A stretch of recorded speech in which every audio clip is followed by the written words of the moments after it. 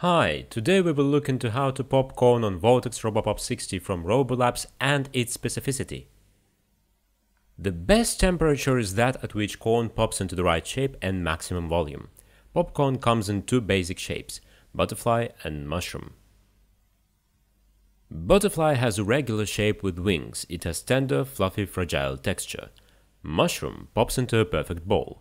Some part of mushroom kernel still pops like butterfly. The volume of popped kernels is very important profit-wise. The fluffier popcorn expands, the better for the business owner. At too low a temperature, the performance of vortex popper drops, the risk of chamber clogging goes up, the percentage of mushroom corn popping into butterfly shape increases. At too high a temperature, in vortex popper machine, popcorn kernels pop smaller and the volume is less. Popcorn texture gets tough and chewy. At too high a temperature, mushroom corn pops smaller in diameter and butterfly pops into a smallish ball. The approximate temperature range for butterfly corn is between 200 and 215 degrees Celsius, 392–419 degrees Fahrenheit. For mushroom corn, the range is between 210–225 degrees Celsius, 410–437 degrees Fahrenheit. The optimum popping temperature has to be adjusted for each incoming corn shipment on the basis of tests. Test the corn from new shipment by varying temperatures and comparing the results. The popping temperature is set through the touchscreen sensor panel. The speed of the turbine influences the intensity of the airflow in the work chamber. Go to Settings. Butterfly corn, due to its fragility, requires less speed versus mushroom corn.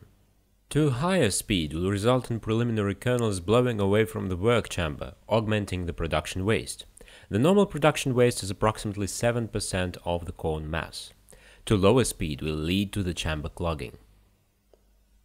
The temperature and the turbine speed parameters are interconnected. Changing one will tell on the other.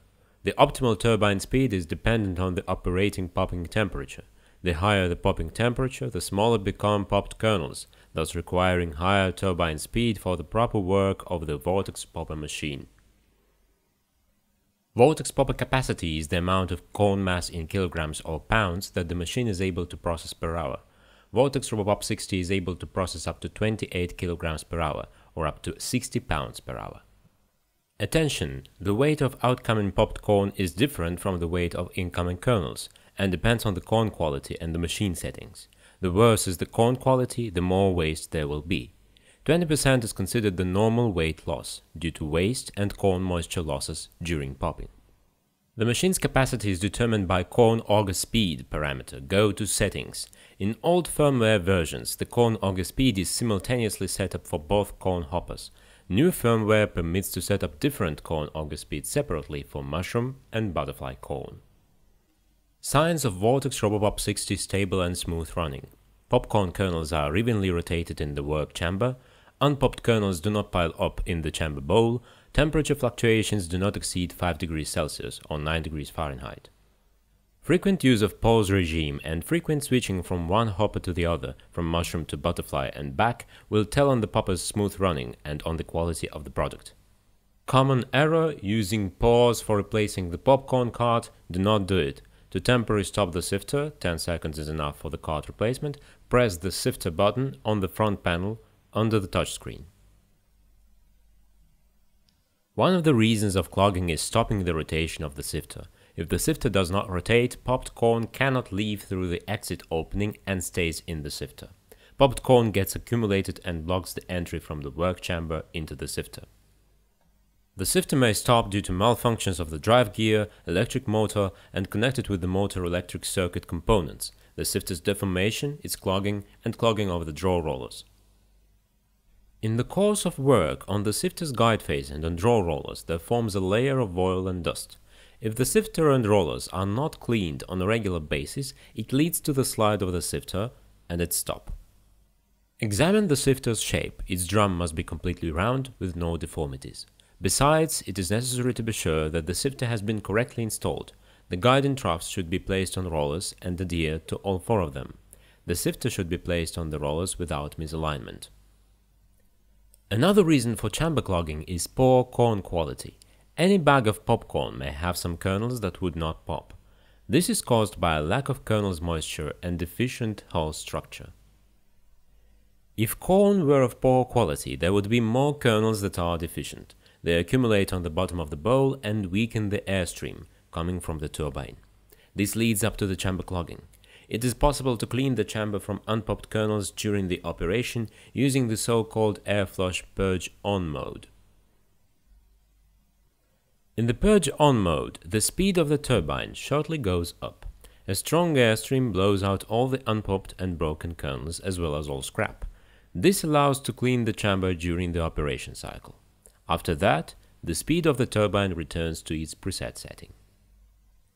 Purge on is a part of the machine's algorithm. Depending on the settings, this air flush can take place regularly within equal time intervals or per the chamber clogged sensor signal.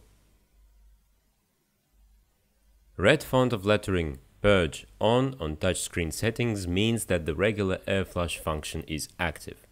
Purge chamber every in the screen settings sets the interval for the consequent air flush. Black font of lettering Purge on touchscreen means that the Purge on function is activated only by chamber clogged sensor, X0 sensor chamber. In case the regular air flush does not help to solve the clogging problem, it is recommended to reduce the feed rate of corn auger speed parameter in the settings, to reduce the operating temperature and to increase the speed of the turbine. When selecting a new operating temperature mode, one should be guided by the above recommended temperature values optimal for each variety of corn. The heat stable head of the chamber clogged sensor is located inside the work chamber on the left side. Next to it is the temperature sensor. The chamber clogged sensor, X0 sensor chamber, is activated if there is no movement within the scope of its vision.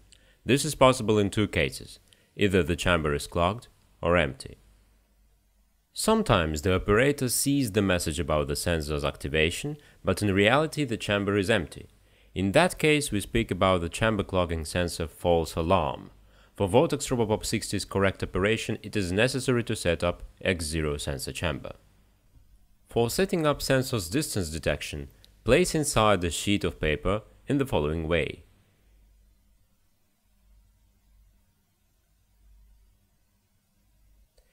The distance detected by the sensor should approximately equal 1/2 of the chamber width.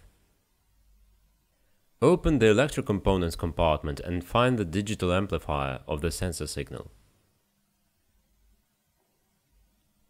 By careful and smooth rotation of the trim screw, it is necessary to make the sensor's pickup indicator light up, big red light at the sensor's bottom. The sensor's condition can be also checked in the settings menu Testing on touchscreen. The pin code is 3333. Please note that the sensor head should be clean and 2-3 mm projecting from 1/16 to 1/8 of an inch. If X0 sensor chamber sensor is triggered, the machine is blocked and the menu screen flashes. Chamber is clogged with popcorn. For further operation, it is necessary to unlock the machine. For this, go to the settings menu on the touchscreen. The factory pin code for editing settings is 6666 and enter. Find lettering in red overlock at the bottom of the screen. This is the indicator of the sensor that has triggered. For unlocking the system, press overlock on the touchscreen and hold it for 2 seconds.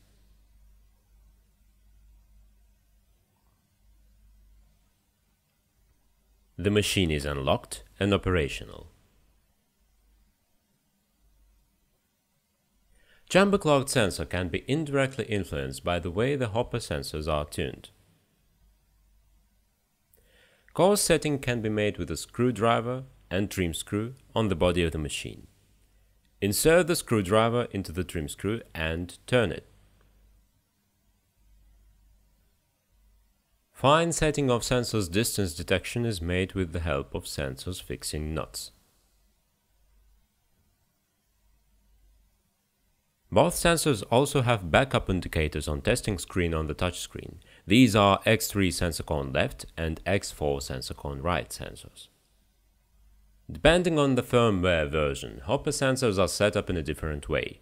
In the old version, the sensor is triggered when the hopper is filled with less than 1/3 of its volume. which is nearly 5 kilograms or 11 pounds.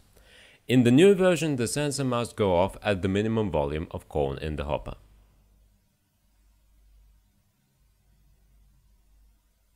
In order to learn how to set up the hopper sensor on your machine, you need to open the settings screen and look if there is corn sensor delay parameter. If there is no such parameter, your machine is equipped with a new firmware, and the hopper sensor is tuned to the minimum corn volume in the hopper. In the opposite case, the hopper sensor is tuned to 1/3 hopper volume corn mass.